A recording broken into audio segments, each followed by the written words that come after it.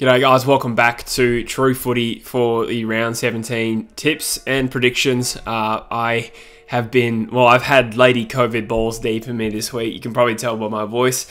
So I've been a bit under the weather. I did intend to get this video up earlier, but it has been a rough 3 or 4 days, to be completely honest with you. I don't know how it happened. I don't have a social life. This weekend I happened to go to Drewsy's 21st, and of course wake up Monday morning, test positive to a rat. So it's been pretty gross. I think Drewsy made the suggestion that on his story that I gave him COVID. That is not true. He was just extremely hungover from his 21st. He does not have COVID, didn't get it from me, so not taking the blame for that one. But I'm all good. Yeah, just feeling a bit gross. To be honest with you, it's kind of like, it's probably not the worst flu that I've ever had, to put it in perspective, but it's been up there. It's been pretty bad, like fevers, body aches, just real gross stuff. But anyway, feeling better today, so hopefully I don't have a downturn and I'm right to re-enter society next Monday. Before we get into it, I kind of just want to acknowledge all the big flood of support on the channel.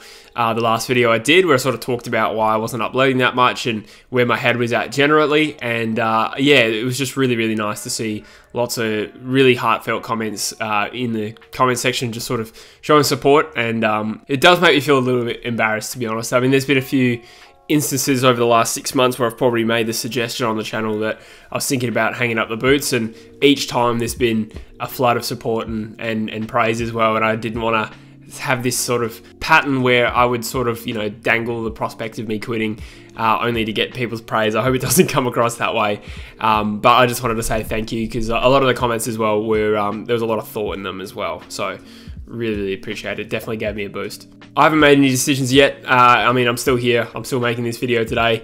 So the dream's not completely dead in the water.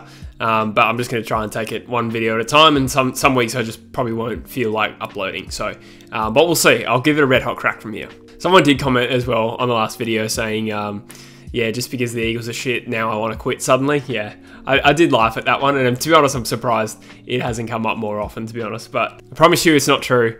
The Eagles sucking is just kind of irrelevant. If anything, it actually gives me more to talk about on the channel. So, yeah. But anyway, we're here to give you the footy tips, obviously, for round 17. Obviously, I have not been able to acknowledge all the weekly winners of recent yet, but I'm going to do that in today's video. We'll take a look, first of all, at how I'm going in the footy tipping comp. I'm 112th.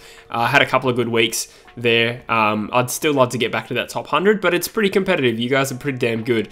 But the weekly winner from last week was someone called Brett Clement, the only person to pick a perfect 9. So well done, Brett.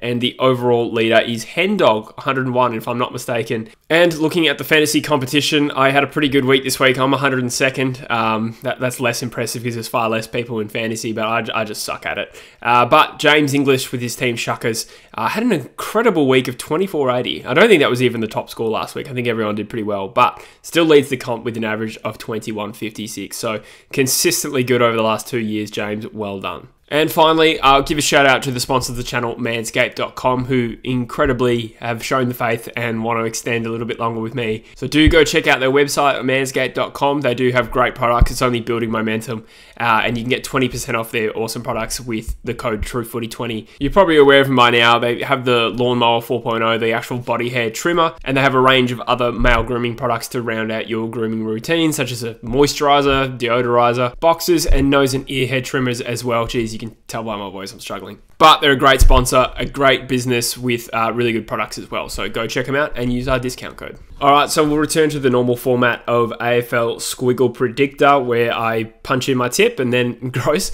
and then it updates the ladder for me as well. Quick look at the ladder, because it's been a while since we've done this. Melbourne, Geelong and Brisbane, that's a very familiar top 3, very similar to last year. It's starting to resemble, the form that we kind of expected this year, and of course Fremantle in 4th spot. I still think Fremantle are a very good team and arguably worthy of that 2nd spot. But we've got our top 4 there: Carlton, Collingwood. Collingwood's not surprised in terms of the way they've played, but obviously, 5 weeks ago they didn't look anywhere near the top 4, and now they're just a game outside of the top 4, which is awesome. Probably got that top 12 teams there as competing for finals there, with Port Adelaide in 12th. Still a sneaky chance to make it. I think they're potentially good enough, although obviously they're up against it to some extent, and the bottom 4 is looking probably not cemented. Certainly West Coast and North won't leave that bottom two, I wouldn't think. But Essendon and Hawthorn now at the third and fourth last spots, making up that bottom four. And Adelaide and GWS kind of in that no man's land. Particularly GWS. I think Adelaide are clearly rebuilding. I don't know what GWS would describe their season as. But anyway, we'll get into the round ahead. So this is a big fixture. This game will actually be on today. So I'm hoping I get this video out early enough for you to watch it before the game. But Geelong and Melbourne at Cardinia Park. This is a tough one because Geelong have been in great form. They've won, a heap of games on the trot and, looking pretty resilient at the moment. Obviously, Tom Stewart's going to be missing for 4 weeks. He's a really important part to their back six, but I think they've proven in the past they can sort of get on all right without some key players. They're just a good team with a good system. Melbourne, on the other hand, have sort of regained a bit of form, annihilating Brisbane and then beating Adelaide in Adelaide to sit back on top spot. And a few of those teams in that sort of contention for top four have been dropping games lately other than Geelong. So this is a tough one though, because there's not a lot of exposed form between these two sides at GMHBA. I think the last 2 times they played there, Melbourne came down from 40 points down to beat them in the last game of last year. And the time before that, I think Tui kicked a goal after the siren. That would have been back in 2018. I don't know if they've played otherwise since then. But either way, since Melbourne have been good and this version of Melbourne, there's not a lot to go off. And I think Melbourne are the better team. So I think you could justifiably tip Geelong here, but I'm going to say Melbourne lift and rise to the occasion and win a thriller by 6 points. Hope it's a good game. Sydney then play the Western Bulldogs at the SCG. This is a tough one where Sydney's been the better team this year. They currently sit 8th on the ladder that I've got there, and the Bulldogs sit 10th. Earlier this year, the Dogs actually got up by 11 points in Melbourne, but I think on exposed form, Sydney's been better this year, but the Bulldogs are just capable of playing how you'd expect them to every now and then. And the SCG doesn't seem to be a really strong home ground advantage for the Swans either. So this is a really 50-50 game for me. I think I'm going to go with the home side, Sydney. They kind of need to get their shit together. They're sitting in 8th. I don't think that's reflective of how good they can be. You can make the case for a few teams in that top 8, but I'll say Sydney win this by 8 points, but I could go either way. Collingwood play North Melbourne. This one's a little bit more simple. North haven't really given me any sort of reason to back them in. They've been deplorable. Their last performance was a 112-point loss against Geelong, which, as tough a fixture as it is, there's been really no linear improvement from North at all this year, by contrast to, West Coast, who were terrible as well, equally bad, if not worse at one point. There's been at least some improvement, whereas we haven't seen any signs from North. So they could bob up and show at any game, but I don't think I'm going to have any faith in them against Collingwood, who have been fantastic. Won, 5 or 6 in a row. Nick Rewelt's talking about them as a chance to win the flag. I mean, that's a tough ask if they don't finish inside the top 4, but their top brand footy is, comparable to those top teams, I would argue. So Collingwood should win this comfortably. I'll tip them by 40 points. Gold Coast then play Richmond at Metricon Stadium. This is a tough one. Again, they're all tough ones, especially when you're not that good at tipping like me. But Gold Coast have been reliable this year. They're currently sitting in 11th spot, 7 wins and 8 losses. They're not too far off their best ever season already, which is incredible. And Stewie Dew got rewarded with the contract extension, which is well and truly overdue. I'm out of practice, I'm sorry. But Richmond are a good team, so this is going to be a really tough ask for the Gold Coast. If they win this will be a huge validation of how far they've come. And I think they've already proven that they've come a long way, but this would be a big notch on the bedpost, as it were. Richmond sort of staved off a pretty spirited West Coast last week. Admittedly, without a couple of soldiers, that Presti is still out. And obviously they're not a strong clearance side, and that evened the game up a little bit, but they're still a very, very powerful side. So as good as Gold Coast are, I think Richmond, deserve some respect as well as generally being an outside contender, I think, at the moment. But now I've said that, they're probably going to embarrass me. So I'll say Richmond by 10 points. Next, we have St Kilda versus Fremantle. This is a tough one. So St Kilda have been really up and down this year. Their worst form has been really bad. Their best form has been pretty damn good. Obviously earlier this year, they've beaten Fremantle in Perth. Last week, they beat Carlton, who are a very tough team to beat on their day. Thought it was a pretty good game, although Carlton are again up and down as well.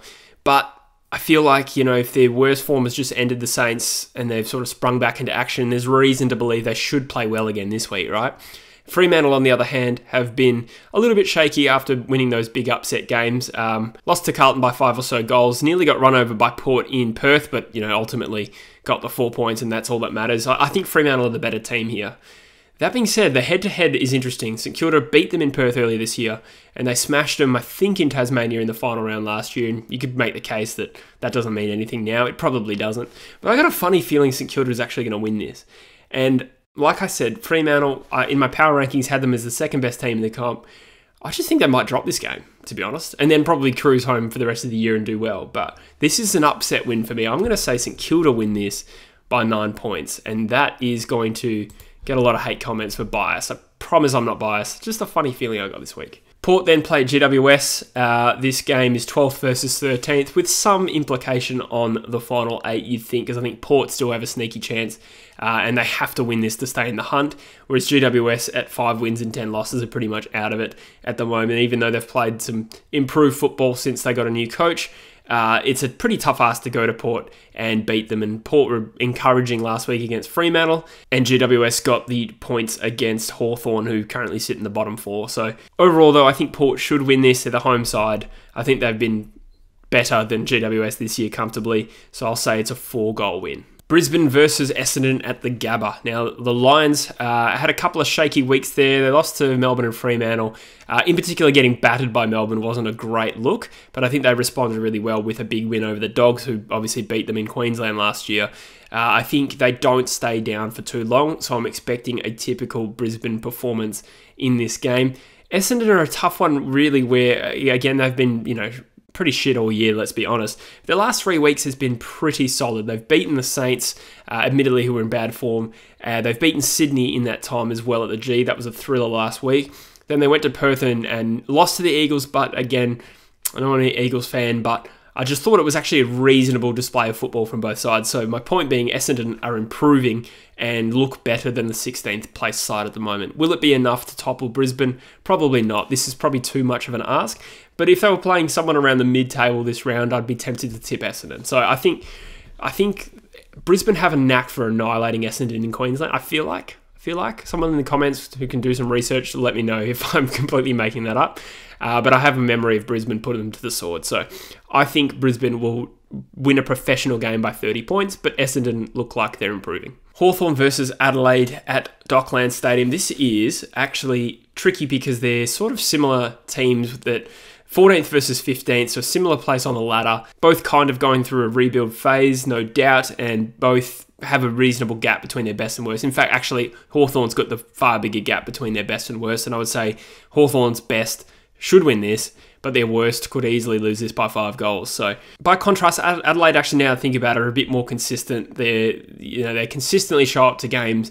There's not too many performances where you're like, gee, Adelaide didn't show up at all in that game. It has happened. I think GWS earlier this year was probably the one outlier there, but they've been dependable and solid. That being said, I just feel like Hawthorn are due to play well. It's been a little while.